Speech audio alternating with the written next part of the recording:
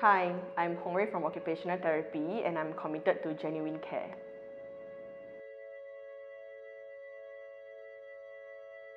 When I first started work as an occupational therapist in a hand therapy unit, I had a patient who appeared down every time when he comes for hand therapy. Despite the perpetual hot weather in Singapore, he was always dressed in long-sleeved shirt. Immersed in the overwhelming information and working as a fresh grad then, I concentrated on treating the physical injury of the patient. Initially, I associated the patient's low spirit to his physical pain and hand function limitation. And my assumption was that his emotion will improve along the way as his hand functions recover. However, by the end of the hand therapy phase, he could function really well with his hand. However, he was still unhappy. I was puzzled. He pointed to his tattooed injured forearm. Only then I realized the tattoo on his injured hand was affected.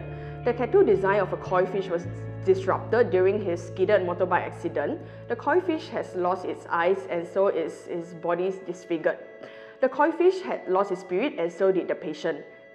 So this incident taught me that patients could appear down during therapy session not just because of the physical injury itself, and there's more depth to therapy than just treating the surface treatment of a patient's wound.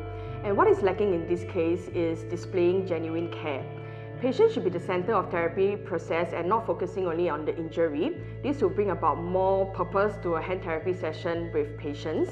And later on, determined not to repeat my mistake as an injury-focused therapist, I learned to be more attentive to the holistic needs of our patients by learning to not just focus on the physical hand injury, but to learn about how the injury has impacted on my patient's life as a whole. From there, setting functional goals with my patient and working towards the goal together with my patient. In general, I feel that genuine care gives us the ability to better connect with our patient as a person and not just with the diagnosis. Genuine care comes from within. I believe deep down in every one of us, we want the best for our patients.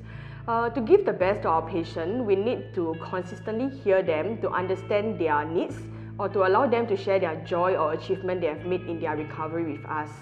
Giving our patients the chance to speak and also us to listen actively and to motivate them will demonstrate that they are truly cared for.